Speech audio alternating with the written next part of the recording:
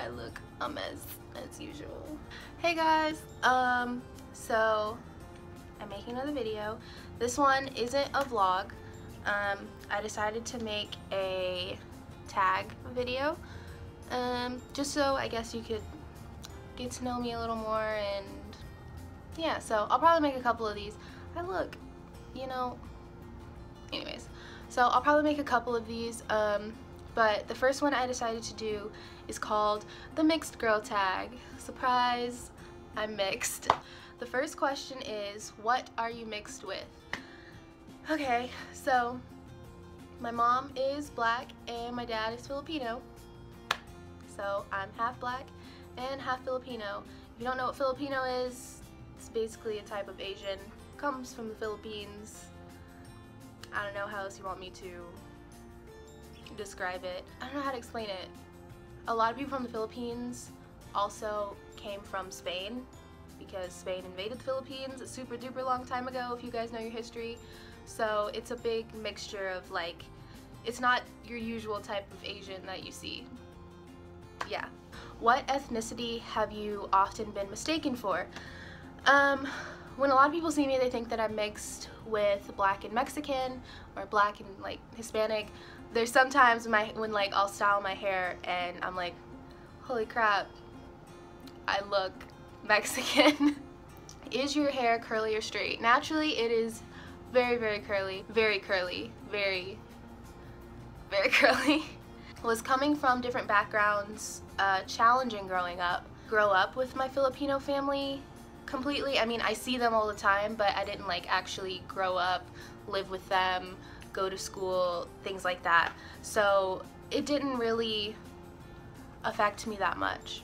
Which backgrounds do you embrace the most? I don't think that there's a specific background that I embrace the most. I kind of just embrace myself. Have you ever been teased for being different? Yes, I have. When I was in elementary school, actually, I got bullied. So, backstory. My mom raised me, and when she raised me, she never really taught me color, or like that there were different races. Like, I just thought that there were, I mean, I don't know. I just, like, it was never a question. Like, when I was younger, I never just looked at a person and was like, oh, look at that white girl over there. I knew that there were like different skin tones, but I just didn't think, like, I didn't know that there were different races, like black, Asian, white, Hispanic. I just didn't know. Race should never be a description for someone, if you know what I'm saying. Having that background, when I was getting bullied, I didn't really understand why I was getting bullied, but basically there's this Asian kid, I don't even remember his name, my mom remembers his name, which is funny, but he would call me like the little Asian black girl, like, and I was like, I don't understand what you're bullying me for, like, because I didn't understand. I was like, okay, and your point is, I remember I liked this really cute boy in 3rd grade, and he happened to be white. We decided that we were going to start dating, and so we started dating, and not even kidding you, 5 minutes into dating, he was like, I don't think we can date anymore. And I was like, okay, why? He was like, well, because you're black and I'm white. And I sat there, like, as a 3rd grader, like, your point is, like, I don't understand what you're saying. To make a long story short, yes, I was bullied, and it has definitely affected me from then to now, because I am now a huge interracial activist, racial activist. I don't see color as an issue, and I really want to change the world in racism, because racism sucks. Do you feel that being mixed has its benefits? 1000% yes.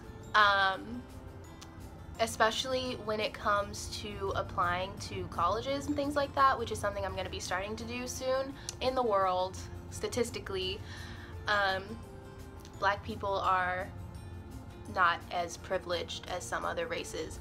And so when you go to school and you're intelligent and you're smart and then you say that you're black, suddenly it's like, okay, this girl is like a threat. She has something going for her. It really shouldn't be that way, but it helps. So like getting scholarships, getting recognized academically, and also being black, it's like, wow, she's got it. If you say, oh yeah, I'm really smart, I get these grades, and I'm Asian, they're gonna be like, oh, okay, we expected that. What makes being biracial a beautiful thing? Everything. It's something that is very close to my heart.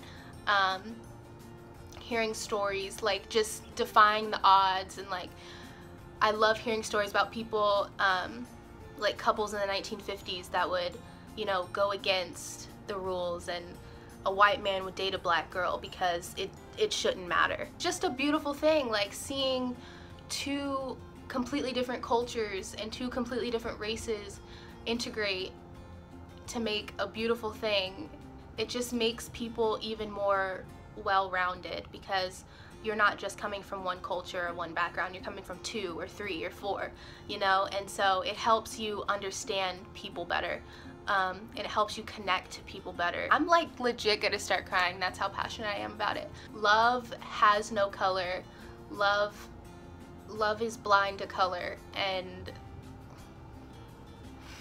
rant over. Any advice to someone who struggles with their biracial identity? Embrace it. Embrace it.